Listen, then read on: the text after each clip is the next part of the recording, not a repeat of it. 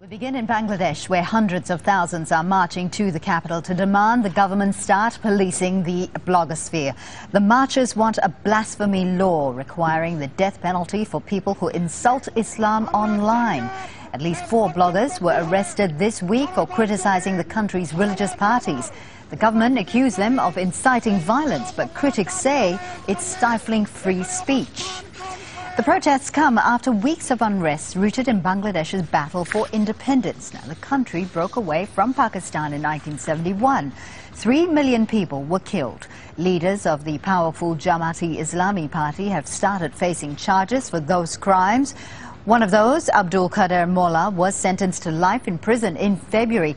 Almost immediately, online activists and bloggers protested against the verdict and demanded he receive the death penalty.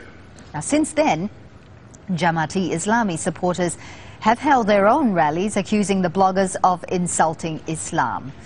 Our correspondent is on the line for us in Dhaka. Now, we're not naming her for her own safety. Can you give us a sense of what's happening on the ground in Dhaka right now? Right now, in the city, there are very, very large crowds gathering from the Conservative Religious Party and their supporters.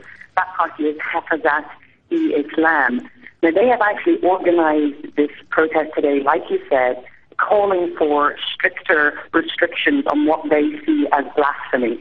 And they've come from all around the country into the city. It's really a march. It's not a strike like you normally see here. So far, it seems to be peaceful. We've heard of one death has been confirmed, and that was last night when there was a fight between supporters of the Hafazat-e-Islam party and the ruling Awami League. One Awami League activist was killed. Now, usually what you'll see in Dhaka during these times in recent months is a higher death toll and much more violent. But so far today, it has been fairly peaceful, although the crowds are very, very big.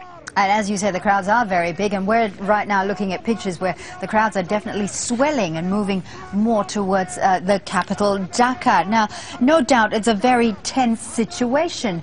How have the authorities prepared themselves for this? Well, the authorities now have more and more experience with this. In the last few months, they've been dealing with not just protests, but really quite violent protests. So they're really prepared. They have riot police. They have all different kinds of police here. There aren't any army or on the streets at the moment. They haven't basically ratcheted up to that level. But right now it's really a case of wait and see and trying to contain the crowd and to make sure that it doesn't turn violent. Like I said, they have experience with that. The other consideration they have is on the other side of this argument.